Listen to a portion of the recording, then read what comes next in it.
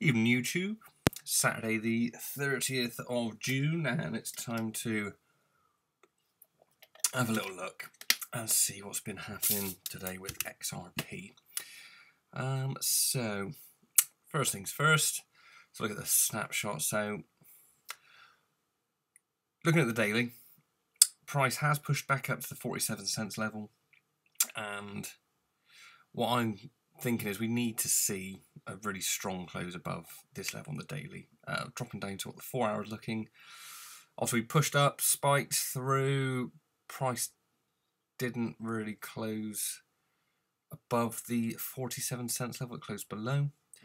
And I did do a bit of a video earlier today about Bitcoin bearish momentum, as I feel that what we're seeing at the moment, although there's been a bit of a spike in price, it's just a pullback.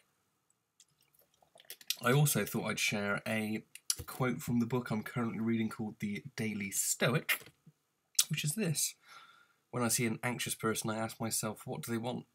For if a person wasn't wanting something outside their own control, why would they be stricken by anxiety?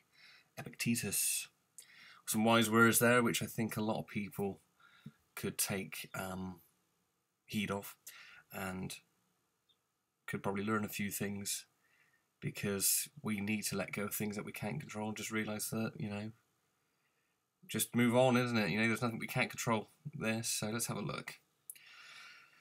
And, price has started to reject. Now, this has come down to an interesting area, so let's just get rid of this fib. So, moving on from today, obviously the last couple of candles have closed under 47 cents, which again for me is still a very bearish sign. We push back up, we've pushed all the way up to sort of 48, 400, and then price closed right below structure, closed right below 47 cents, and now we're filling this wick. Obviously we broke through this trend line that we had drawn here, and if we see price fill this wick, it's just started this 4 hour candle. So we're going to hopefully see what happens. But for me, it's a bit bad, really. I'm quite happy for the price to come down so I can add some more when I get paid in a couple of weeks. But we're still seeing the bearish momentum. I did have someone comment on. They commented on one of my ideas from the other day when I put up this price action just to the daily chart. Due to the bearish momentum, I feel that price will push and retest the 20 cents level before break to the upside. Freedom Matrix said, no way. July 18th, SBI releases XRP to 8.5 million users. Previous all-time highs before January was 40 cents. So there you have your support. That coincides with log support from previous correction to now. The SBI release could happen, but you've got to think at the moment, I think there's going to be an extra 8.5 million people that can access XRP. Are they all waiting until then to buy? Or, it could see a bit of an increase in volume, and I hope it does. Obviously in the long term, it's what we all want. But will it have the desired effect? Again, the amount of times that news gets released or things happen and it does the opposite of what people think, because it's manipulation. There's price manipulation by people.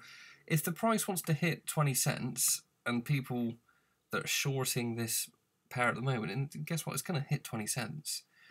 You forget that we are just small players in this ginormous game, and what we do, it's really a drop in the ocean compared to people with deep pockets and lots of money. So yes, SBI coming online, doing solely XRP could have a positive impact, but at the moment I haven't got any information on the chart which gives me the information that I need to make a educated assumption of what will happen. So at the moment, I'm looking at what I have got, and that's the candlestick. So again, I don't look at the news, I don't trade based off the news.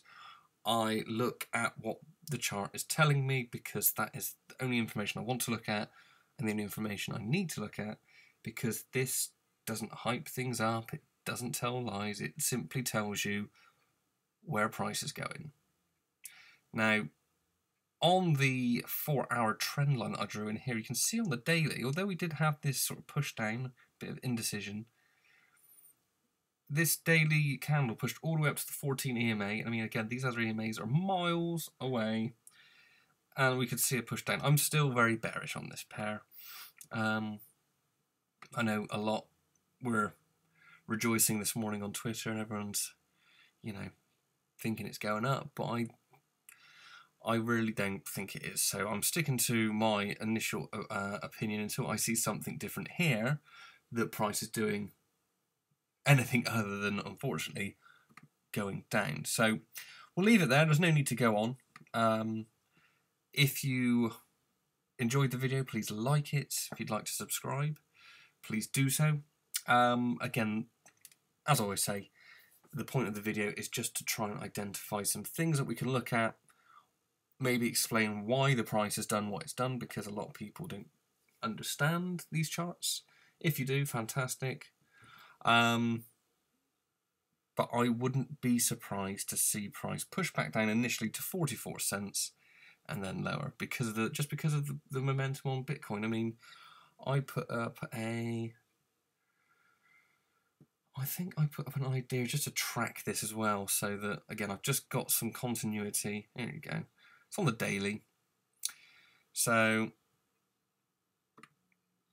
again, what I was saying on Bitcoin is that the price has pushed down, pulled back up into structure. Price pushed down, we pulled up into structure. We're at the EMA, we've got the 618 Fibonacci level. The inversion will put us down to 5,500, which does have confluence in the next sort of bit of structure. So we'll see how that one plays out. But yeah, thank you for anyone that's been sharing the video. Thank you for anyone that views the video. You know, it's just something to do that I think will help others that are lost in this because again, there's so much information out there, you don't know who to trust, what to do. I'll let you make your own assumption. I hope that the content of my videos and the subject matter speaks for itself, and you can tell that I'm looking simply at the same sort of things that you can look at. And there was a video I made, if you are only just coming across these videos, a few days ago, where it was about an hour long, and it was about